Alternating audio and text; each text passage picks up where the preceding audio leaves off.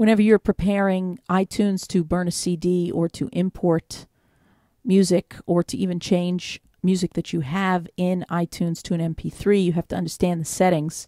When you go to iTunes, choose Preferences, and the preferences will come up, and you'll notice that there's a button here that says Import Settings.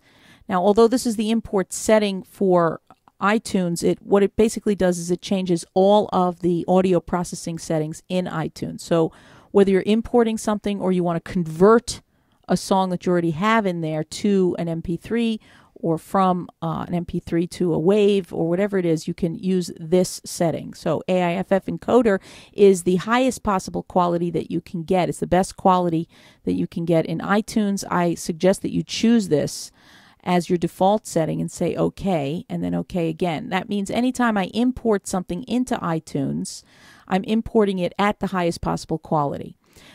So let's say I have a piece that's already there and I choose to create a MP3 version. Well, if I go to the advanced setting and say create, it's not letting me choose MP3. So I have to change the overall settings in iTunes to do that.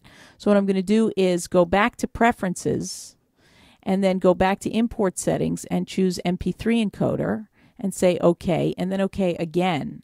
Now what this has done is completely changed all of the settings from AIFF to MP3. So whether I'm importing something at this point or I want to create an MP3 version of something that's already there, I have already changed the default settings. So this particular example of music, if I get some information on it, you'll see that it is an AIFF audio. So I can now convert that to create an MP3 version, and I wind up with a new version that is not an that is not an AIFF, but this particular version is smaller MPEG audio. So that's how you change your import settings, and also can change your settings so that you can create an MP3 in iTunes.